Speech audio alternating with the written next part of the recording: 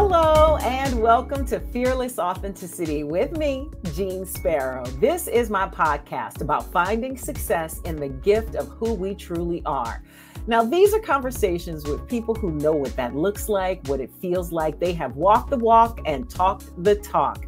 And I do this in the hopes that it'll be an inspiration for you and myself to find more ways to use our unique gifts to pursue our passions, make our dreams come true, and engage with the world in the way that we were created to serve. Now, listen here.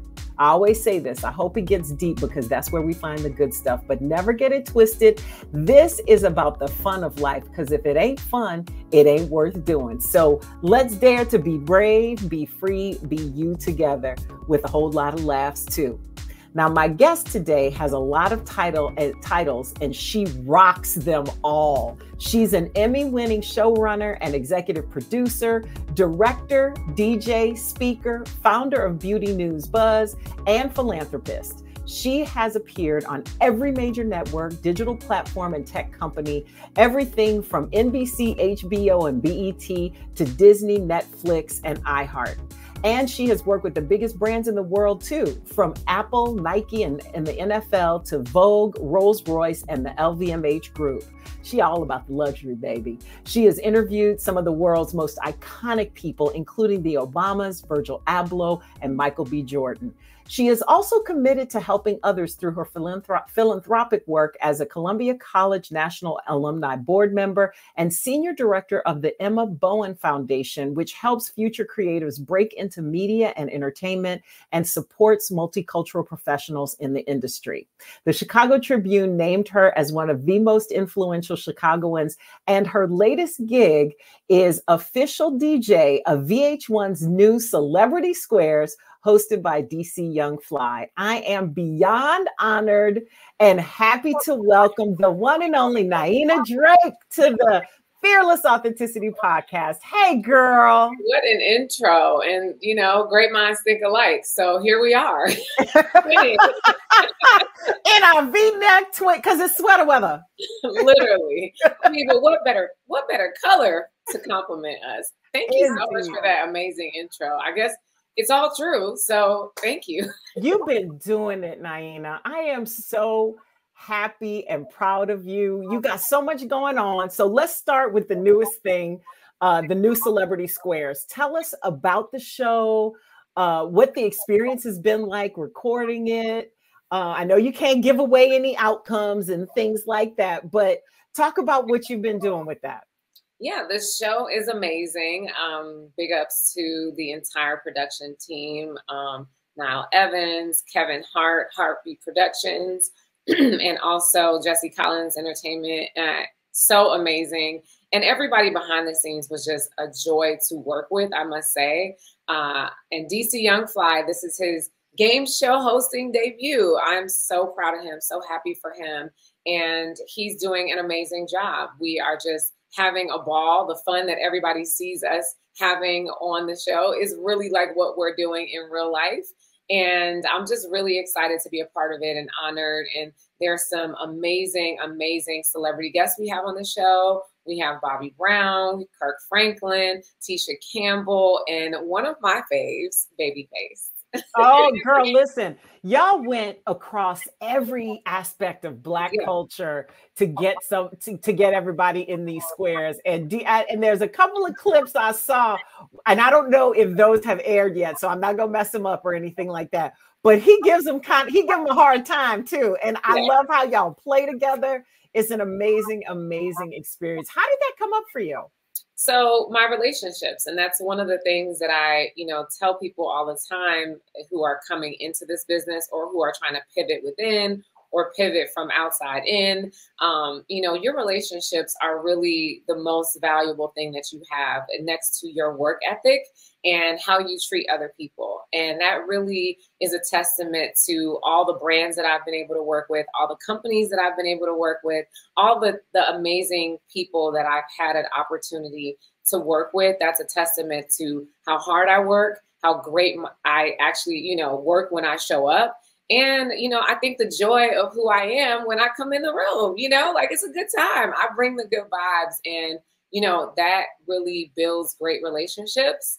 and it allows people to trust you. It allows them to understand that you are here to get the job done, but also have a great time. And it's fun, you know, working with me, I think, for the most part. And they, you know, I get referred, and, you know, people tell people, they tell a friend to tell a friend, and they call me, and then I show up and do my thing. So I think that part is so underrated when it comes to career advice. Like, there's a lot of times when we focus on so many other things, which are important, as you said, but it's like nobody wants to be around people that they don't want to work with. And I think that the power of referrals, especially when you're an entrepreneur, are underrated, because you can spend a whole lot of money on marketing and advertising, and one well-placed referral will change your bottom line. Absolutely. That is so true. And but you have to be genuinely happy to be where you are, do a great job, be willing to admit when you don't know something, and humble enough to ask for help when you need it and let others help you. You know, that takes a lot of inner awareness. And, you know, for anyone that's listening, it's practice. You never get to the peak of the mountain. There is no peak of the mountain. You're continuing to evolve, become a better person, and learn how to show up a better version of who you did yesterday, right? Like, I don't think about competition in the way that I think most people do.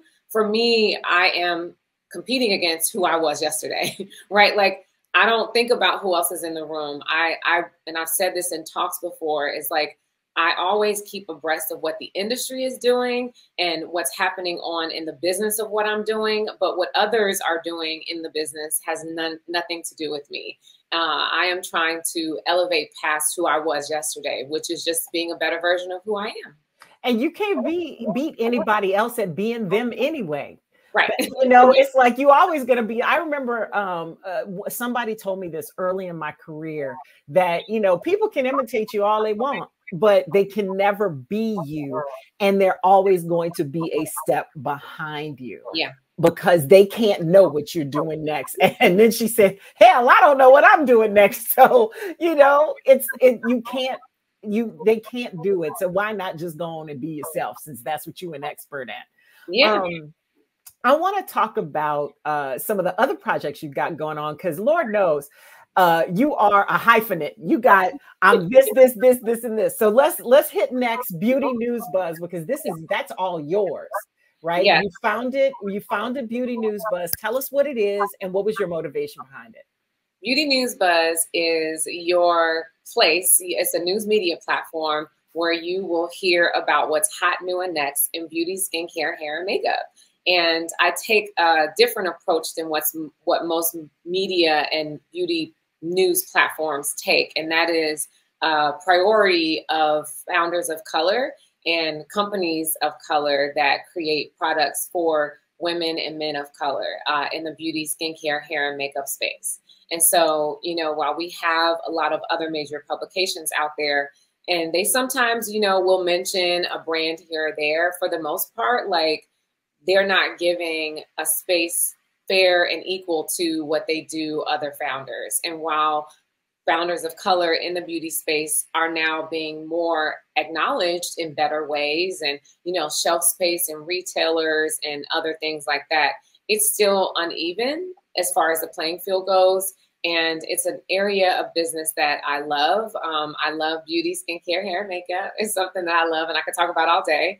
But it's also, there's a need there. And I come from my media and news background is where I started in television.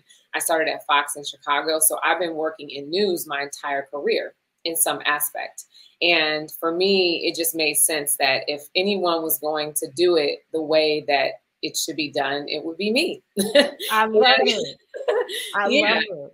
Because, you know, too, it's like it also hits on this piece that I think is a thread through all of your work, when you're talking about reaching out to people who are underrepresented, underserved, and that sort of thing. Because it's like, you know, when I started in the business, and I would imagine it was the same for you, like you didn't see Black makeup artists, or you had to make sure you knew how to, and hell, on some sets, you still got to do your own hair and makeup because somebody's gonna have you walking out here looking like a ghost or a corpse.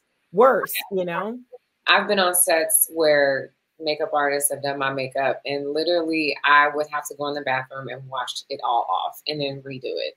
And you know, that's unfortunate.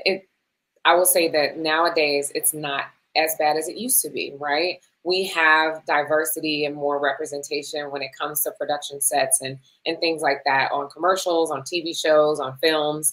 But again, it's still underrepresented in a lot of ways. And, you know, I think that also has to speak to the brands that are in the beauty space, right? Like they have similar challenges with funding, with marketing and publicity. They're not getting the same acknowledgement. And even if they were, right, there still is not a space or a platform that's doing it the way I'm doing it and the way I have plans to do it. And for me, it was that was one of the most important things. Two, I like to stay informed of what's going on the topics that I love, right? I love automotive. So that's my next space that I'm going into.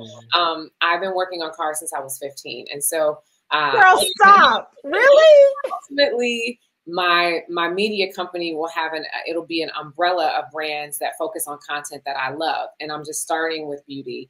And then I'm moving into automotive next. But I want to just share with the viewers that one of the most important things in this business, as far as media goes, is to own your content, right? And so I've been producing content for every brand under the sun my entire career, right? Some brands that have come and gone, some that are still existing, and some that have, kind of grown into bigger brands. But I've always created that content for other media companies. And when you create content as a producer, writer, or talent, a lot of times what you make, the money that you make from that, is what you make because you showed up, right? You're not making any residuals off of that. You're not making long-term money and, money that can be made in the future for that content that you created today. So the goal for me was not just to, fulfill a need that was missing and tell stories in a way that I know how to do best, but also to own content, to have ownership over the brand and the content that I create, so that the long game is for me to be able to monetize that in the future, right? Because everybody else I've been making content for all these years, they're able to monetize off the things that I've done for them, but I can't.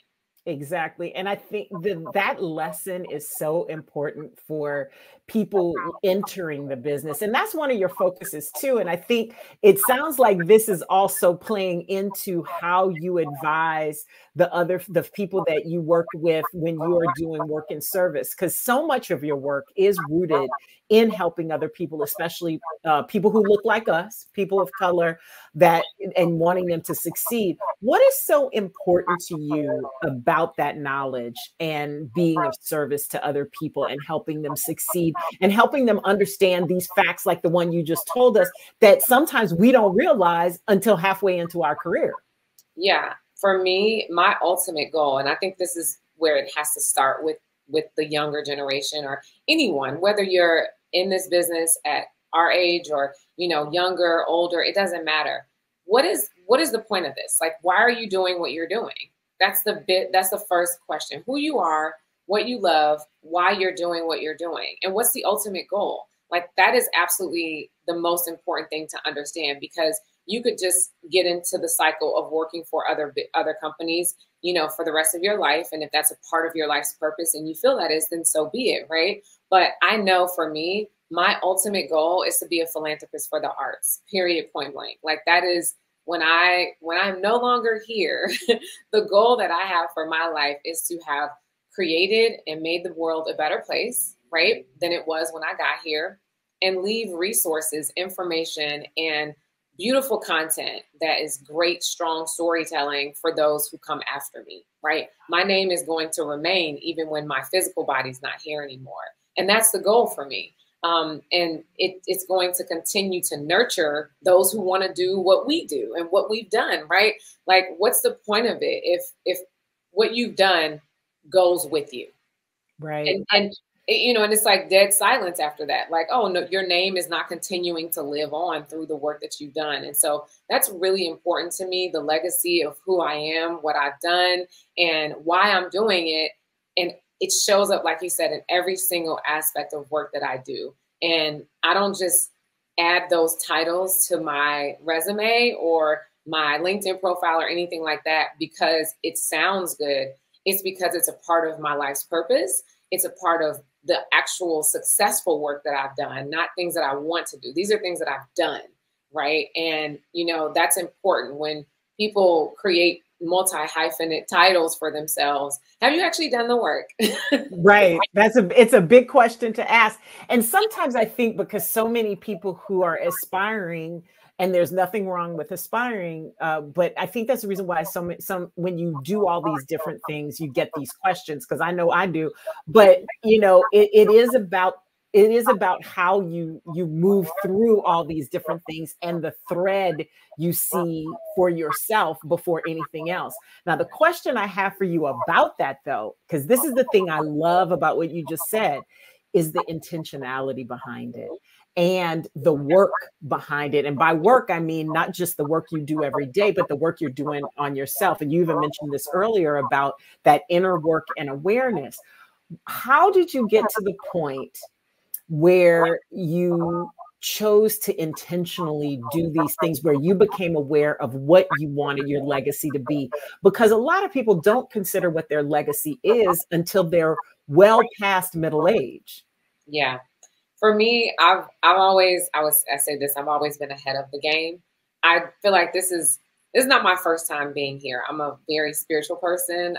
I can't say I'm very religious, but I am very spiritual. And this is not my first time here. I am here to accomplish a goal and a mission that I feel like I was born with. It wasn't like, you know, something happened and now I'm like, oh, this is what I want to do. No, this was an evolution. I knew at a very young age. I started DJing when I was 12. What? I started working in television when I was 15. So, and I moved out and was living on my own at the age of 15. So for me, I've been in a space of like forward movement at a very young age. And not until I, you know, got to this place that I realized how ahead of myself I was. I thought that was just what I was supposed to be doing. It didn't seem abnormal to me. It seemed like, okay, you know, you're going at a great pace. When I didn't realize I was like moving at the pace of a mid 20 to 30-year-old at the age of 15 to 12. So the clarity that I have, I will say that I feel like I was born with it. And I do feel like there are certain things that some of us are just born with. We're just born with the instinct of, you know, growth and wanting to progress and be great in this world and give back. Whereas some people, they sometimes have to evolve into that. And everyone's pace is different. That's something that I also share with others, is that the pace at which I move in my life and how I encourage others to move is at my speed. The world does not dictate my speed. Other people don't dictate my speed. Other things don't dictate my speed. If everybody else wants to go 100 and I am going 45, I'm going to keep going 45, because why? There are multiple lanes that you can pick to go around me. Amen. How about that? Sis, there is so much in what you just said, because I think a lot of times our experiences in life, and this is actually something that I've explored with Fearless Authenticity, both personally with my clients and whatever, because I believe our biggest successes come when we stay true to who we are and the purpose that we were put here for. But a lot of times we get pulled out of that when we either compare ourselves to other people, or when we allow what other people want for us or see in us pull us out of our purpose, because we end up having these moments where somebody says, oh, you know what you should do? Yeah. And sometimes it's right, but it's like we're almost fulfilling other people's expectations, or saying, you know, that word should, you know, can get us every time. Have there ever been any moments when there have been moments of doubt either whether they came from internally or externally, that took you even temporarily off that path that you are so sure about now? Absolutely. I mean, you have to keep moving through the uncomfortableness, right? It's not gonna always seem super clear to you. And that's where your faith comes in, right? That's where my faith has come in. And that's where not just my faith in a higher power on a spiritual level, but just my faith in myself, my confidence in myself. When I look back at the things that I've already accomplished and how proud I am of myself, you know, I am really my biggest cheerleader. Like, I hype myself up every single day, but I give that to others too, but I give it to myself first, right? And that's just super duper important. And I encourage other people to do that, because when you have the moments where you are questioning why you're doing what you're doing, or how to move forward to the next step, and, you know, how do I pivot? How do I do this? There's two really important things. It's important that you look to yourself and your higher power, whatever that may be. You reground yourself first, because if you get your direction from someone else, you're always going to look for that moving forward, right? So you should be, if you don't have a spiritual base, you should be your first source. And if you have a spiritual base, that's first, and then you come second. You should be the nucleus to the decision making, right? Second, be very careful who you take advice from. Because everyone has an opinion. It's so interesting. There's just so many opinions. Everyone has something to say. Everyone has advice on what you should be doing and how you should be doing it and why you shouldn't do this, and, you know, where you should live and who you should be with. Everyone has an opinion. Guess what? That's not special. What's special is who you're getting your advice from. And I have learned that I only want to take advice from those who have done or are doing what I'm trying to do. Because those who haven't are pretty much guessing, and they will lead you down a road to nowhere. They might love you. They might be your family. They might be your friends. And they might be well-intentioned. Oh, absolutely. Because they want you to be happy. But what they don't understand, though, is that sometimes those suggestions that they give you are really going to hold you back. And they're going to keep you in a bubble of lack of calculated risk. I'm not a crazy risk taker. I'm a calculated risk taker in the things that I've done. And it's fended me well, right? So I just say, be your number one cheerleader in everything that you are trying to pivot through. Don't always depend on other people's opinions, because when you do that, you will always need their opinions. And two, make sure that you are getting your advice from people who have done what you are trying to do or have, or want to do, because everyone else will like send you down a black hole, or they're just, they don't know. And it doesn't mean that what they're saying does not matter. It means that you should just be very selective in how you filter those suggestions. Indeed, ma'am. So wise. And I love how you broke it down into the two pieces, because I think a lot of times we get confused about where we end and where other people begin, especially for the people we love, whether they're family, relationships, friendships, or what have you. It's sometimes hard to find those boundaries and to listen, but then still take it in and do what we're going to do with it. One of the things that I want to touch on that you talked about, and I think this is part of it, when you talk about focusing on self and your higher power, whoever that may be, and however you define that. One of the things I focus on a lot that I think allows us to find that space for ourselves is self-care. So with all the different work that you juggle, the travel and all these different things, which require a lot of giving, how do you take care of yourself and feed yourself for your gifts? Like, what are some things that you do?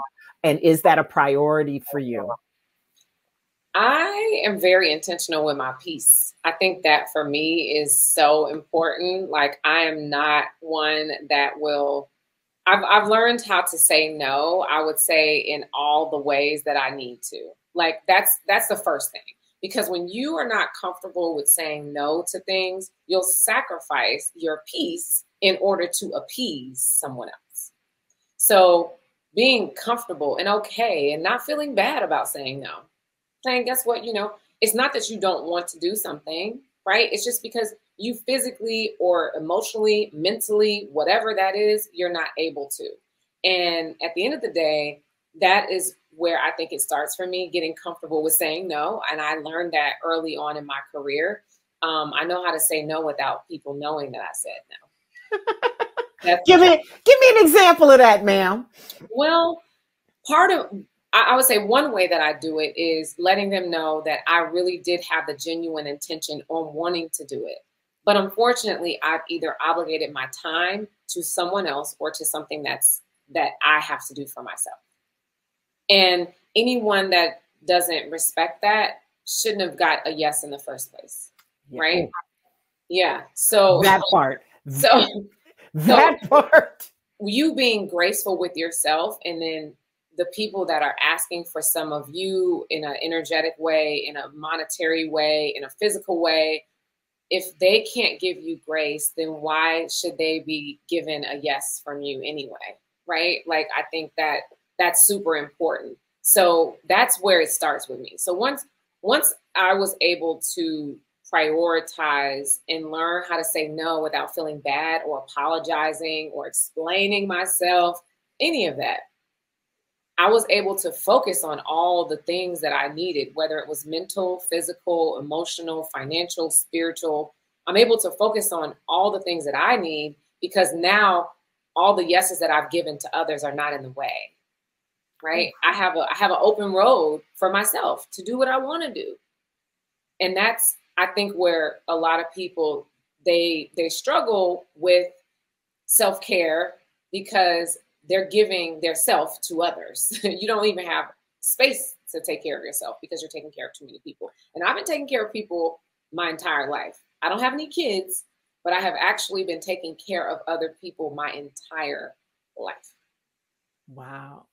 And that explains why you're so intentional about it, because I don't think I learned that lesson fully until I was my father's caregiver. And that was a journey that taught me a lot about and helped me see how I was leaking energy. Because when you have a lot of energy, you leak it all over the place because people see it, grab for it, and you actually think you owe it to them. And if you have a generous spirit, it's hard to pull back and make those boundaries. And it's really easy for that to get murky. And I am in awe and impressed and inspired by the intentionality with which you do that, because that's not easy to get. And I would imagine that the road there has not necessarily been as smooth as we might imagine. No, it hasn't been. I think overall my life hasn't been a smooth life. It's definitely not. If I had to, I'm rocky road. Okay. I don't show it because that's just the grace that I give to myself. It's not, and I hate to say it this way, but it's just the truth. People don't care. They don't care. There's no other way to people don't care what you've been through in a lot of ways, right? Some people do have like a soft spot for you, but the masses of people don't care about that struggle. So explaining it to everyone is often a lot of wasted energy and a waste of time. And my life has been a roller coaster, but I believe this. Life is a roller coaster for a lot of us, but as long as you don't fall off, you're good. Don't fall off, right? You can just stay on the ride. You might throw up a couple times. You might pass out. You might wake back up. You might feel very dizzy by the end of this ride, but you didn't fall off. You didn't die, and that is how life is. And I actually wish I was told that at a younger age. I wish I was told that it's not going to be smooth, because what I thought was going to happen based off of what I was being told when I was younger was that the harder you work, the easier it's going to get. That was a lie. That's not true, guys. That's the biggest lie. It is the biggest lie. That's one of the biggest lies. The second biggest lie is there's only one person in this world that you can be happy with. So you got to find this one person in the billions of people in this world. That was the second lie. I was like, guys, who came up with this? So that first lie of the harder you work, you get this whole retirement at the end and then you can relax, or the harder you work, the more successful you'll be. That's actually not true. And I think it's very unfair to tell people that, because it really doesn't dictate or give a fair reflection of how life is going to kind of move you through all the obstacles you have to get through. And it doesn't get easier. You get stronger. That's what happens. It doesn't get easier. There's just different challenges that come with it. No matter how many people you know, no matter how much experience you have, no matter how much money you have or how successful you have, you are always going to have challenges. It's just a different type of challenge, right? And that's really, to me, I think how people should look at it. And it's not this pot of gold at the end of the rainbow that we were told when we were kids. That is absolutely not true. And it's unfortunate that we were lied to. Yeah. I feel away. Okay. And here's the thing that's funny. It's like, I tell people now ask me, because I'm getting to that age now where people, especially when I let all my gray hair come in, they're like, so when you gonna retire? And so never. I love to work. I love my work. I may change how I work. Yes. I definitely will change because I've already changed how I work. I will never work as hard as I did when I was in my 20s and 30s. Yeah. Never. Not ever, never. And, even though there are moments when I do work hard, I just make sure that, I'm not pinning my hopes on doing what I want to do when I'm quote unquote done with work, because tomorrow is not promised. Yeah. And so I'm going to do what I want today.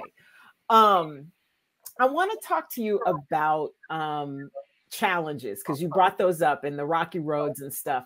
I think as all entrepreneurs and people in entertainment, there are failures, there are setbacks that actually propel us forward. And if you had to pick a challenge as like the biggest one, what was it and what did you learn from it? And did have all these different challenges on this roller coaster you've been on, has it helped you to get like a better system of bouncing back when you're disappointed, discouraged, or feel like you failed at something? I'll start with, there's been an endless amount of challenges, period. Like, the list is, we don't have time for the list, but highlight biggest one. But I will say my biggest challenge that I still work through today is the balance of my career and personal life, right? Yeah. I've thought about that whole lie that we were told and realized that it's not about, oh, I'll enjoy this later. I'll do this later. No, enjoy this now. Make time for it now. There is time, and you need to make time for this. Whether it's a friend's birthday party, going for a walk, whatever that is. And so my biggest challenge, I think, in my career, my life, has been the balance of the two, and feeling like I was not sacrificing my personal life for my career and my career for my personal life. Like they were going back, fighting for each other for space and priority in my life. And through that, I learned through the life challenges, the career challenges, my resilience is unreal. Unreal. My bounce back is crazy. I'm stunned at my bounce back, to be honest with you. But that's because I've been through so much. There's no way that I would have the resilience, the clarity, the focus, the get back up that I have today if I hadn't been through all that stuff. And I'm not saying that that I wanted to go through it or I want to go through it again, or if I had to do it again, I would do it again. Absolutely not. Absolutely. No. What I'm saying is I have learned, unfortunately, the hard way. Life has been very challenging for me. And while I don't show it, I don't talk about it a lot, just know that my joy is well earned. My blessings I deserve. I'm worthy. I am beyond worthy of everything that people see me show. And I don't even show everything, but what I do share and show is well deserved. Well deserved. I have lived through the storm. Okay.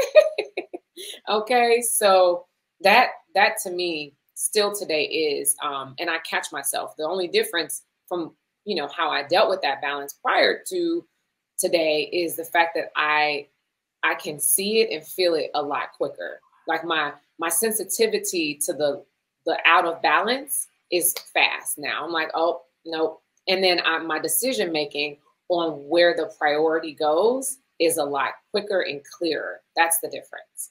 Oh, I love that, because what it sounds like what you're saying is that all of the challenges before and the key to your bounce back is actually your detection system, the development of this detection system, yeah, which actually helps you avoid some of that, the challenges now, at least maybe a little bit.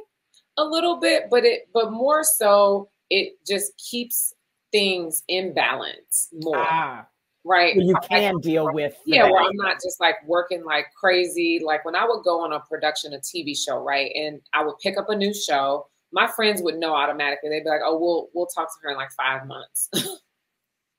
We'll see her in 5 months. Like literally, like I would disappear from my personal life, my friends and family and everything, because I was so engulfed in that. And I allowed that to consume me so much that I didn't make space or time for anything else.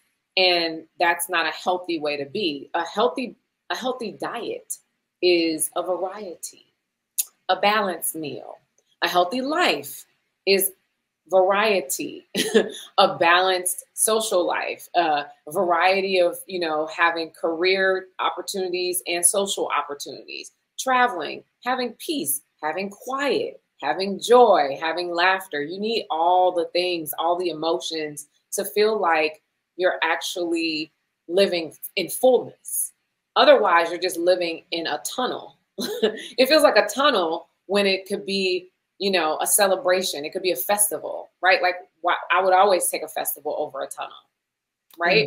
Indeed. It's like my grandmother used to say, when you're always trying to get through something, you're never there. You know, it's like, when I get done with this, there's always going to be something else to say that about, right? Mm-hmm. What for you is the best piece of advice you ever got? So we've talked about the lies that people have told, and there's even a built-in lie, I think, in one of those things, the lie that we got told, especially in our generation, of you can have it all. Right. But what's the best advice you've ever gotten? And I'm sure that you give out a lot of advice in the mentorship and the philanthropic work that you do. What's the best advice you've gotten? There's so many, but one that I always reference to is one of the things my mom shared with me. And my mom was a very open-minded person, but she was a very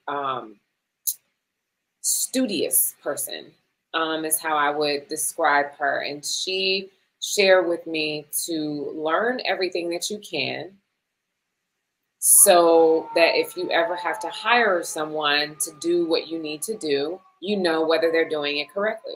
You pay for what you don't know, so learn as much as you can, is how she phrased it. It's so true. You pay for what you don't know, so learn as much as you can. If you need to get your hair cut, you're going to have to pay someone to do that, unless you learn how to do it yourself. And even if you choose to do it yourself, you know whether you're doing it right or wrong. And if you choose to pay someone to do it, you know if they're doing it right or wrong. So educating and informing yourself about all the things that you need in your life, not everything in the world, because you can't be everything for everyone in the world. What you need in your life.